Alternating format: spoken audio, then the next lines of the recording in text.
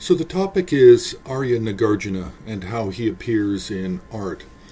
Arya Nagarjuna is a very important Buddhist figure from the 1st, 2nd century of the Common Era. But he's also commonly represented in art. But it's important to understand how he's represented in art and in what context. So, first of all, we've dealt a little bit with the confusions concerning Arya Nagarjuna in another video. But Nagarjuna is a monk. He wears monastic attire.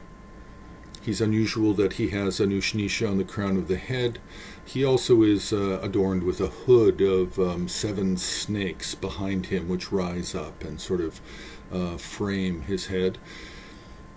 Often he's performing the teaching gesture, but it's not always the case. It could be a gesture of explication, or he could be holding a book. So there's some variation that you can find with Nagarjuna. And being an Indian and a monk, he doesn't wear shoes, and he doesn't wear typically he doesn't wear a shirt. But in Tibetan tradition, of course, they sometimes add a shirt, but they make it a blue color. So the blue is an artistic way of indicating that it's an Indian teacher, and then the orange or red monks' shirts indicate that they're Tibetan or rather non-Indian.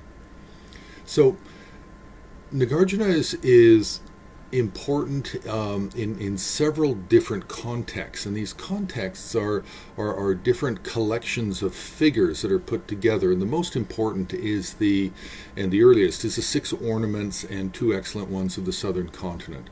So these are the most important Mahayana scholars of the time, and they're the most important Mahayana scholars commented on even today. So you can have a single depiction with all 8 figures, or they can be spread over a 8 composition set with a central figure of Shakyamuni Buddha or Amitabha Buddha. Then we have Nagarjuna is represented in the some of the various groups of the 84 Mahasiddhas, and then he can just be a simple figure amongst the 84, or if it's a single composition with Vajradhara at the center, or there could be a number of compositions made to represent the 84, and they're divided into 3 paintings or 5 or 7, and then often Nagarjuna is at the center of one of these compositions from the set. Then we have Nagarjuna and the 8 great siddhas, the 8 great Mahasiddhas. Now this is really an Indian system.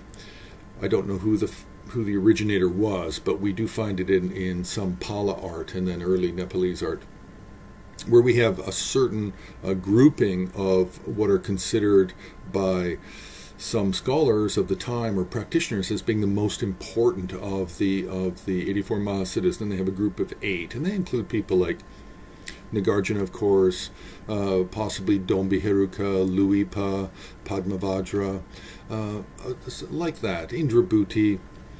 So these can also be painted as a single composition or as a set of 9 paintings with the addition of either Vajradhara as a central painting or Padmasambhava, and then each of the 8 Mahasiddhas being the center of the other compositions. So we also have mandala depictions where, especially with the Sakya and Kagyu, they're the main ones, in Jonang, where for the semi-wrathful and wrathful mandalas, you have the 8 cemeteries surrounding the outer perimeter of the mandala.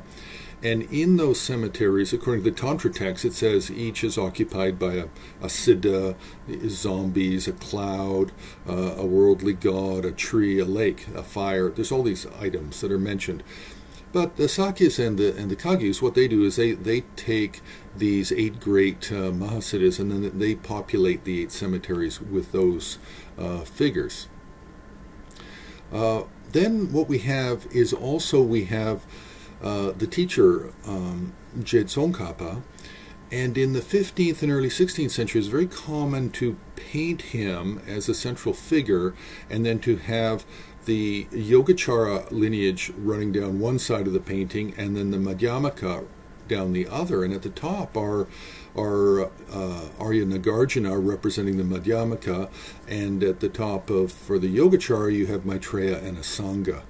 So that's another common way of depicting, finding Nagarjuna in compositions.